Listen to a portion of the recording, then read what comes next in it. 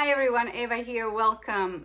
So I'll preface by saying I'm not an expert. I'm not necessarily a spiritual guru or leader or anything like that. I grew up in the Catholic Church. I'm a recovering Catholic, as they say. It's very traumatic. If you are Catholic, you might relate. I don't come necessarily from a spiritual background. What I'm saying is I'm sharing my story, my experience of what happened to me when I became a raw foodist, 100% raw foodist, I should say. What I can tell you for sure is that eating fully raw, in my case, has definitely increased my sense of joy, love, and connection, especially the connection that I feel to nature.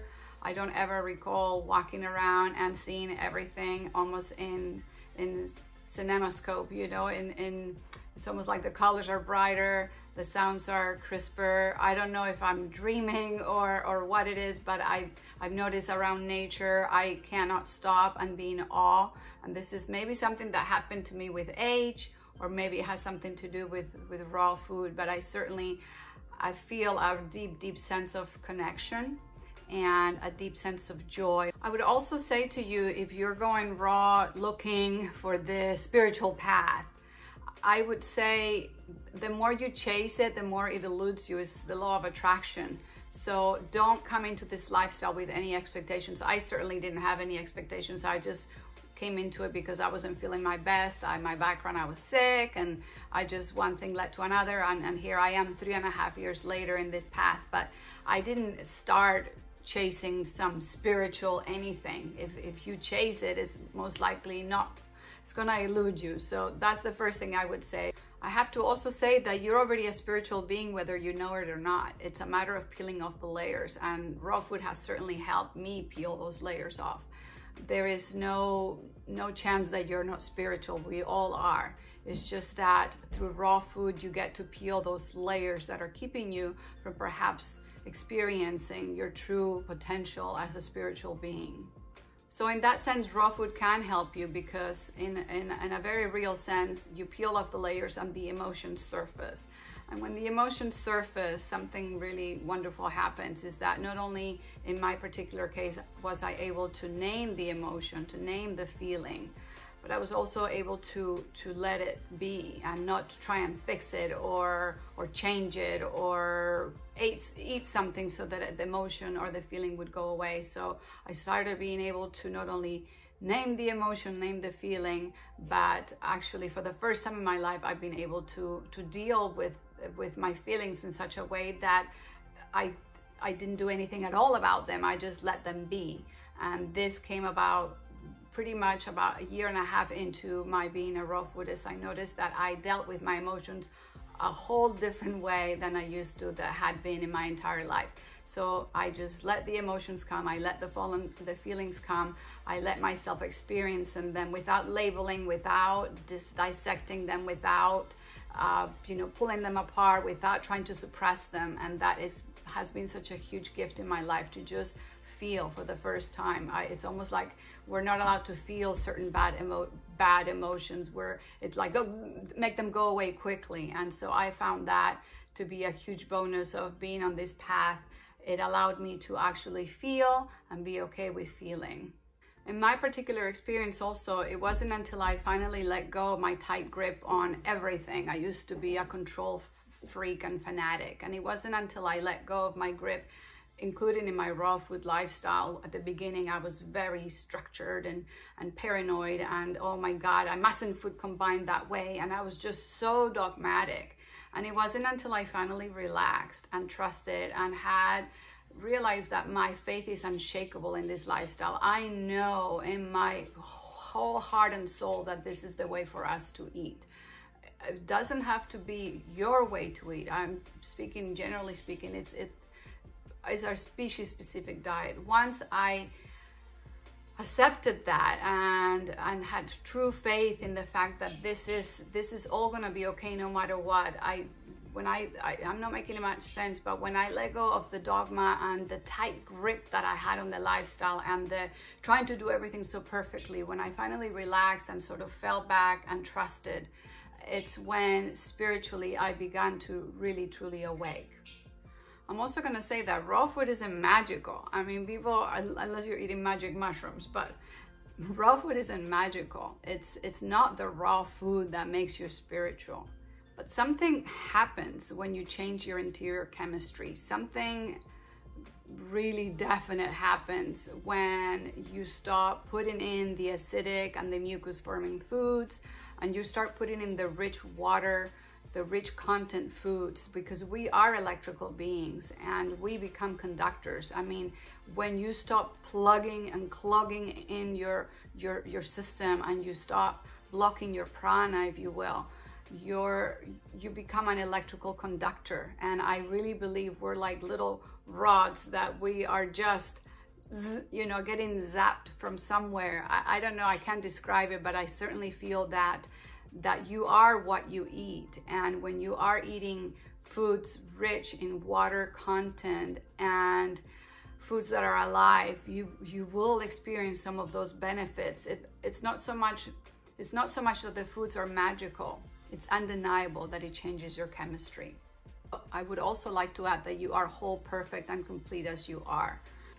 You're not a better person because you're a raw foodist. You're not above anyone else. You're not more spiritual even because you're a raw foodist.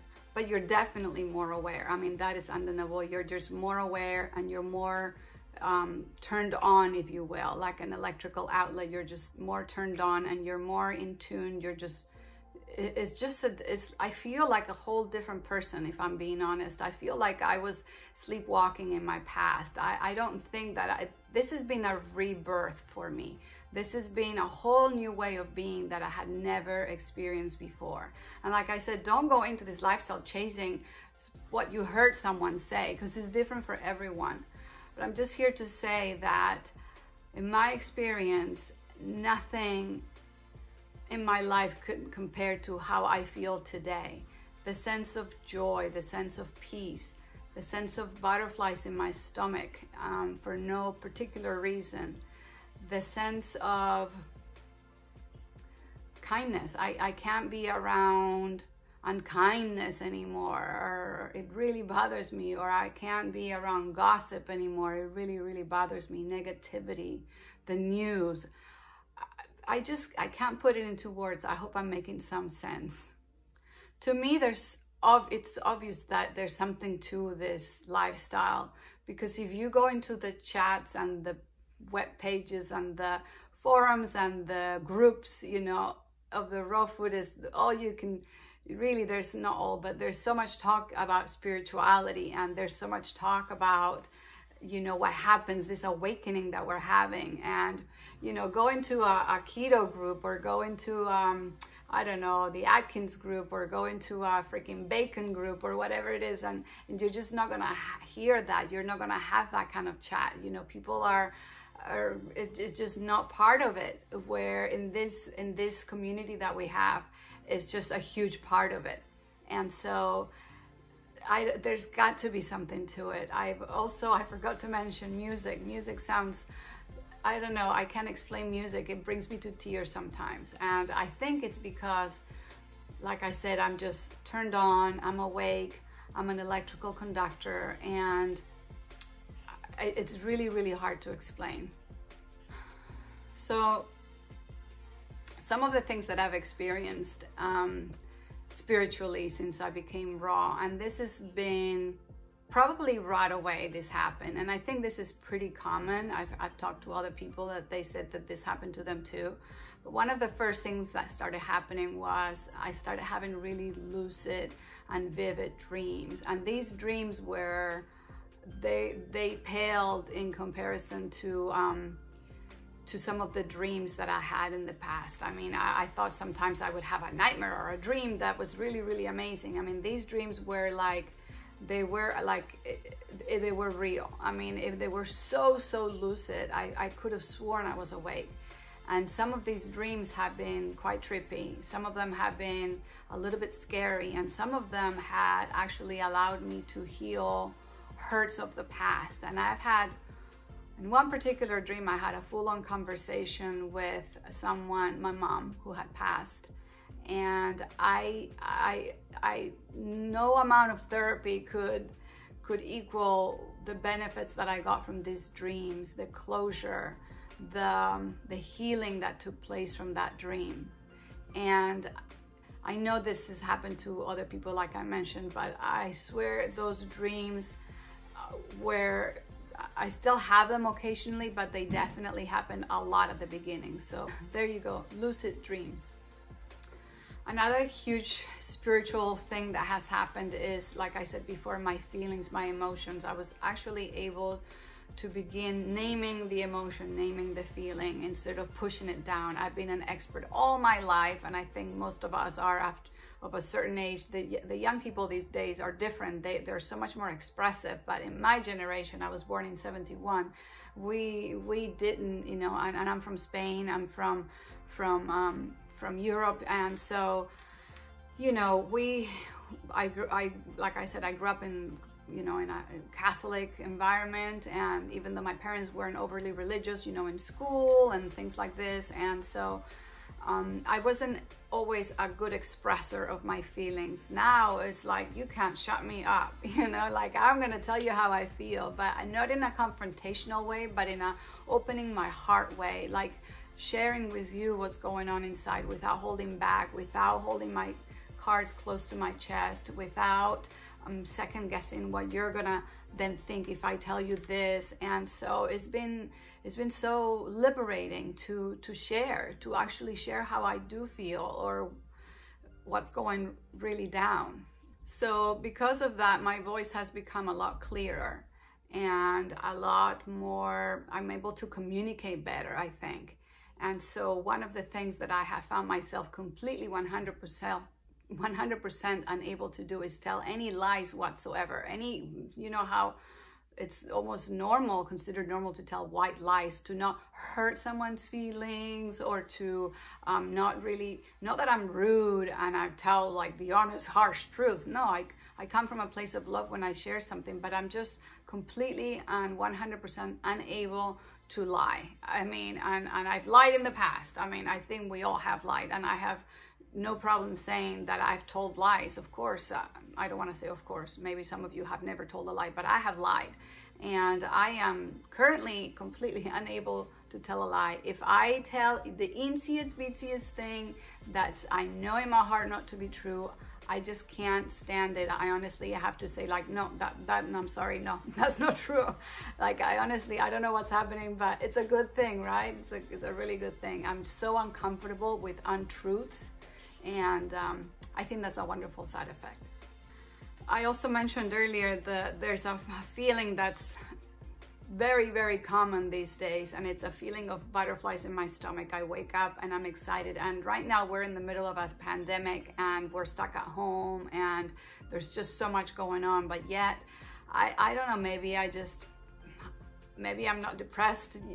You know, some people are getting depressed, and I have so many projects and things that I'm working on. I don't honestly think that I have time to be bored. I'm busy all day, every day, but I feel such excitement when I wake up. And this is coming from a person that, if you had known me in my former life, I was a Debbie Downer, you know, like not that I was always that way, but I certainly didn't have the enthusiasm and the joy and the love that's pouring out of my heart every single day. I didn't have that in me. I was more negative, 100% more negative. So I hope I have made some sense in this video, because I feel like I've been rambling and I don't know if it's made any sense whatsoever, but I hope it's kind of inspired you in a way to go raw or to seek a better lifestyle, because when you clean your vessel, magical things do happen. Magic does exist. And so I hope I've made some sense. I really appreciate you guys watching. If you like and appreciate what I have to say in these videos, I really appreciate you giving me a thumbs up, leaving me a comment, subscribing to my channel, keeping me motivated and encouraged to keep going with this channel. I really appreciate you guys watching, and I wish you all a beautiful, blessed day. Thank you. Thank you so much.